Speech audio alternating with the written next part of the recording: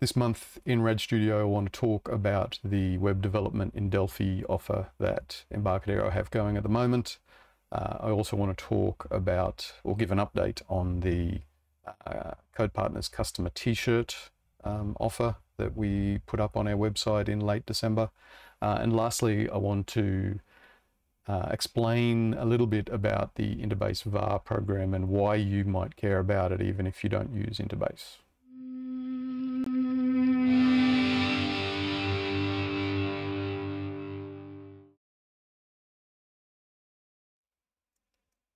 Thanks for joining me this episode. My name is Malcolm Groves from Code Partners. Before we get into those topics, I just want to take a minute to talk actually a little bit about these videos. I've had a few questions from people, maybe complaints, about why I don't do these videos more frequently. And the simple explanation is, well, the short explanation is because I'm slack. But maybe the more useful explanation is because they're actually really time consuming. The end result may not tell you that because I realize they're not super polished. They're not really meant to be. They're meant to be a conversation. But despite their lack of polish, they actually take a lot of time in the editing process, cutting out all of the mistakes that I make and the words that I fumble over, that kind of stuff. So I was thinking about it over summer here, and I do want to do them more frequently. So what I've decided to do this month is a bit of an experiment. I'm actually recording this one live, and I'm not cutting out any of the fumbling. I've set it up, a combination of some software and a little bit of Delphi code that I've written. I've set it up so that I can drive all the titles and the screen switching and all that sort of stuff myself. So it's a bit of an experiment to see if the result, whether you guys can put up with the result.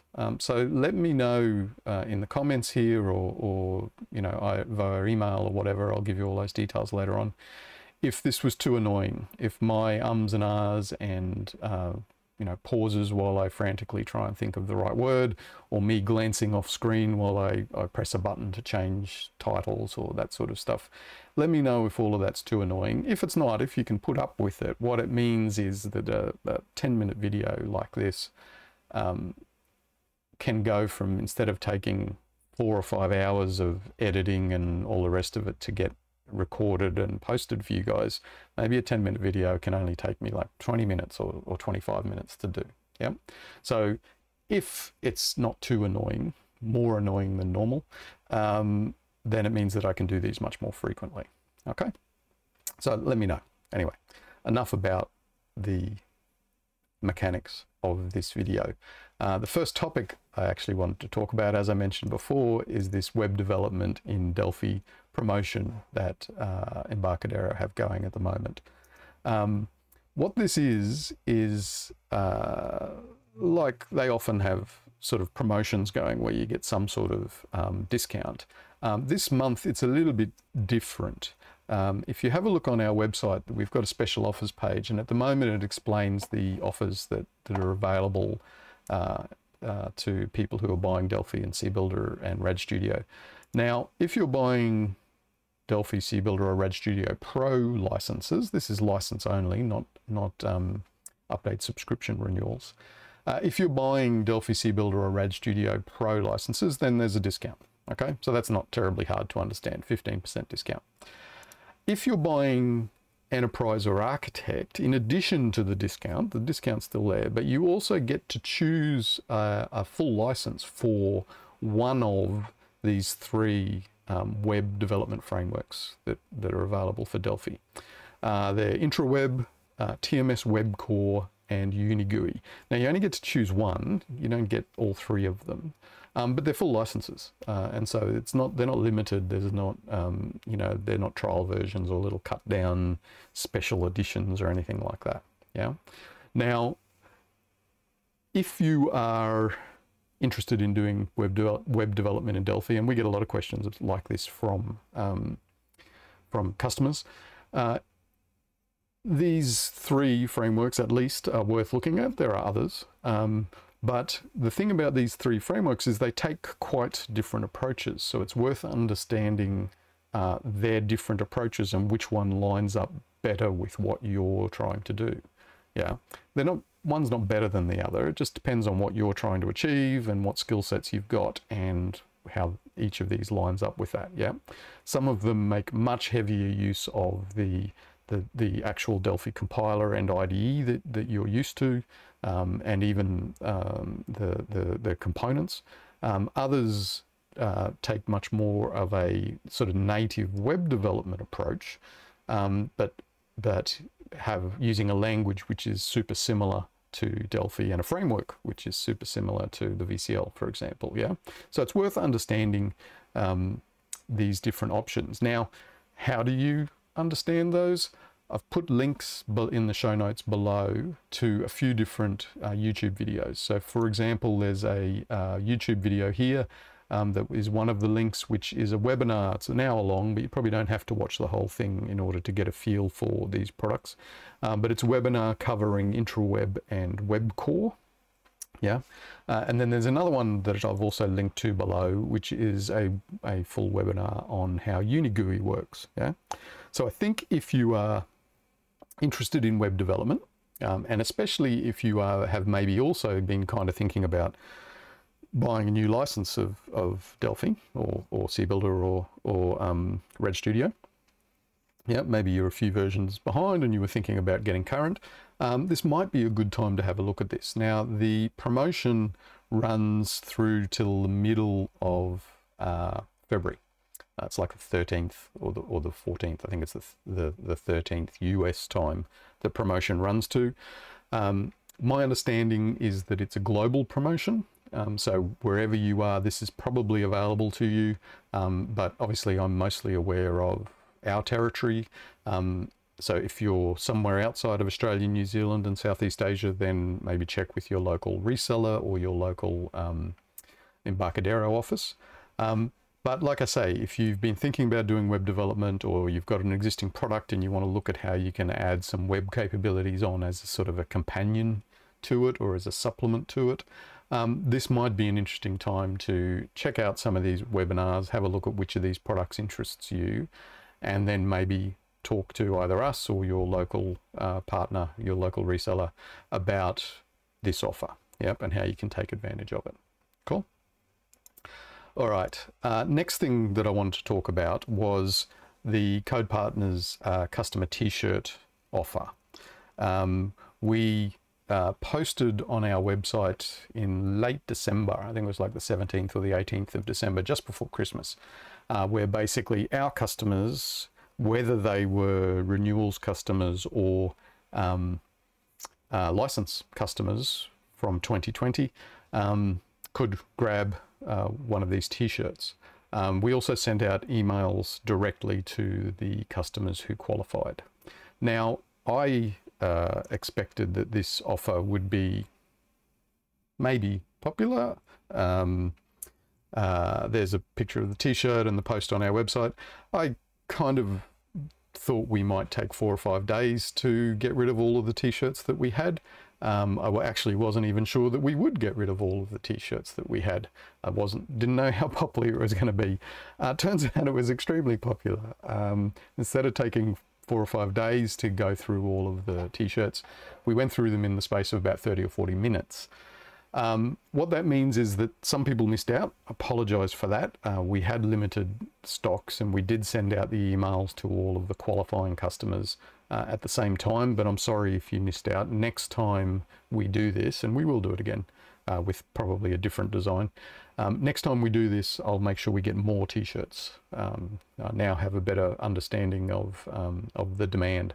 The second thing that happened is that just because it was just before Christmas and it was just around the time that that in Sydney we got extra COVID restrictions for a period of time. It was just before Christmas. I wasn't super keen on sending anyone down to the post office, including me, to deliver these T-shirts to the post office. So they weren't sent out until just recently. Most of them have now gone out as of late last week. Most of them have now gone out. There's still some here that I think are mostly the overseas ones that should go out this week. But they're either in the post as of late last week or they're just about to be. Okay, so if you're wondering where they are, if you're wondering, you know, was this some sort of bizarre joke? It wasn't a joke. They have gone out. It's just me being a combination of falling into Christmas holidays and not wanting to spend all that time packaging up T-shirts, and also being a little hesitant to send anyone down to the post office. Cheers. All right, so sorry about that, but it's on the way. Okay, lastly, I want to talk a little bit about the Interbase VAR program. Before you turn off, if you're not using Interbase, you may be thinking, okay, this is where I jump out of the video. Just give me a couple of minutes. I just want to explain what this is about. Interbase is a SQL database. Yeah, I think even if you don't use it, people who've been around these products for long enough have seen it often enough that to know that it's a SQL database. Yeah. The thing about Interbase is it's been purposely designed and used mostly by people who are embedding it inside their applications. Yeah. So if you have an application that you sell to customers, maybe it's a point of sale system or a medical management system or something like that. Yeah. If you've got an application that you sell out to your end users, you might need a database in it. That's exactly the scenario that Interbase has been developed for, especially around the issues of being lightweight and also being low admin. Yeah. So Interbase tends to just run. Yeah. You don't have to be constantly in there having an admin logging in and doing stuff to it to keep it running. And for the most part, it just tends to run. That's with all of our customers, I think, bar maybe one or two, are VARs who are embedding it inside of their applications. And a big part of the reason they do that is because their customers don't even know about it. Yeah. It just works, quietly sits in the background. If you walked up to their customers and asked them about Interbase, they wouldn't know what you were talking about. Yeah. Now, so all of that aside, what's an Interbase VAR program? Well, because 99% of the Interbase customers around the world are VARs, VAR stands for value-added reseller. It's what I was talking about. Because they are people who, ISVs typically, who are embedding it inside their application, for them, they want a few things. Yeah, they want the ability to do a silent install. You know, they want licensing which doesn't require their end users to have to register Interbase. Yeah, they want it just to quietly get installed, work, and their customer to know about their product, not Interbase. Yeah, so part of the VAR program is it gives you licensing and silent install details and all that sort of stuff, how you can set it up just as part of your application script. The other thing that the VAR program does give you is pricing. Yeah. Embarcadero, always, but especially lately, are very motivated to make sure that Interbase VAR pricing lines up with your product pricing, how you license your product. Yeah. So for example, we're working with one customer out here at the moment who's switching their application from using another database to Interbase.